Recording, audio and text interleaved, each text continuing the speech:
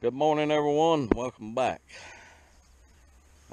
We're back at the Horton property, and we are doing something a little different today, as usual. If you'll remember, this is the 10,000 broccoli plants that got frostbit, and we decided to put them in bare ground versus on plastic mulch.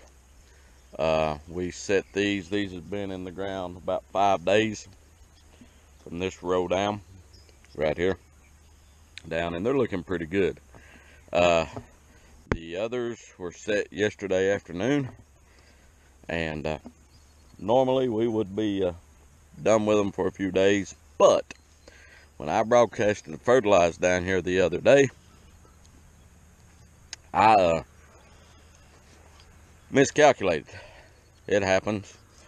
I forgot to account for my spray roads that I leave out. So when we started setting the plants, I ran out of ground that had fertilizer put in it. So these top 5 rows, excuse me, it's allergy season. These top 5 rows, starting with this row, I think, nope.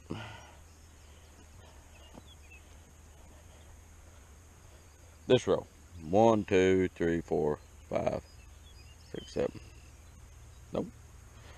Anyhow, 1, 2, 3, 4, 5, 6 rows, top 6 rows. Don't have any fertilizer broadcast on them.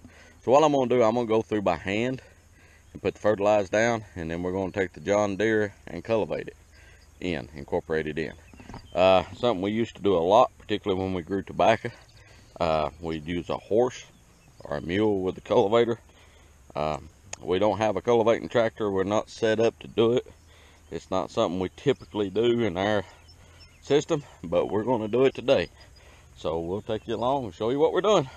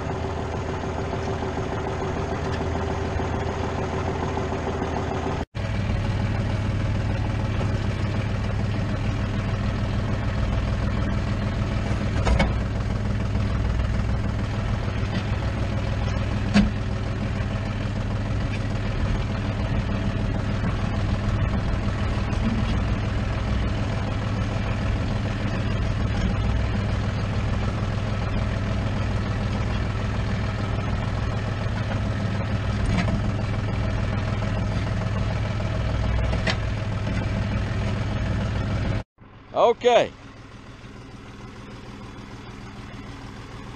we are, Mr. Levi is cultivating, as you can see. This is one of the more difficult things to do, technically difficult things to do with a tractor. It's a pain in the butt, actually.